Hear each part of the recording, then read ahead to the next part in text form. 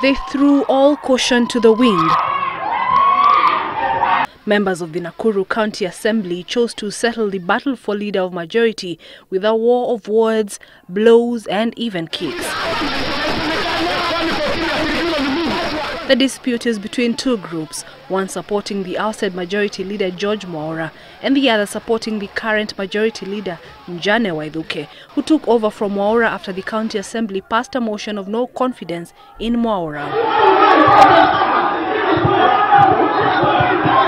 The chaos came soon after the High Court ruled that Njane Wathuki continue holding the position of leader of majority until a case he filed in court challenging the orders of the political parties tribunal, which had reinstated Mwaura, is heard and determined.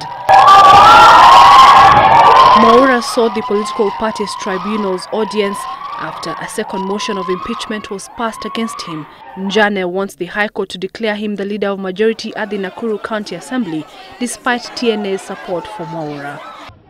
Hii mambo ya kusomewa mambo ya High Court ambayo tuliambiwa haina jurisdiction, imekuwaje tena High Court sasa iko na jurisdiction? Hakuna mtu ambaye hawezi kuheshimu maamuzi ama orders ambazo zinapatiano na koti.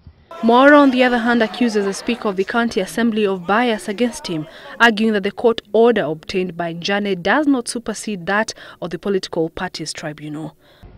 Speaker kazi yake ni kuunganisha watu, si kuwa politician. Kama anataka politician, aende achaguliwe mahali anataka. I have the court orders and I respect the court.